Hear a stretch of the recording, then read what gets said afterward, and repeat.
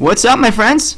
Another interesting piece here I wanted to share with you guys, originally reported by the Courthouse News and Adam Klasfeld, as you see here. And it's talking about the NDAA that I've covered so extensively in the past and recently, especially on my site, The Exalted Truth.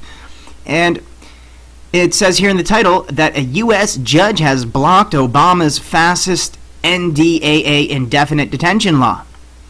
And if you remember, I had been talking a lot about how recently certain states tried to stand up against this, and I can't remember them offhand. I think it was Vermont, and there were others, if I'm not mistaken. However, this particular article goes on to say here that a federal judge granted a preliminary injunction late Wednesday to block provisions of the 2012 National Defense and Authorization Act that would allow the military to indefinitely detain anyone it accuses of knowingly or unknowingly supporting terrorism.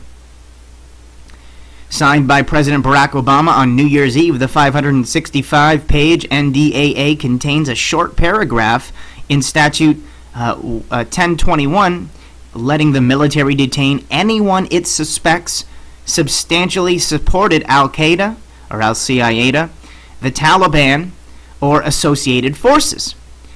Well, if you remember not too long ago, in one of my recent World War III scenario reports, they had come out publicly saying that they were going to work with the Taliban. And, I mean, you've heard many other people talking about how Al-Qaeda is actually a CIA creation, and that's why a lot of people have given it the nickname Al-Qaeda. However, it goes on to mention here that the indefinite detention would supposedly last until the end of hostilities. In a 68-page ruling blocking the statute, U.S. District Judge Catherine Forrest, way to go, Catherine, so that I throw that in there, agreed that the statute failed to pass constitutional muster because its broad language could be used to quash political dissent. And I mean, we all know what's really going on here, but, you know, I'm not going to rant on it right now.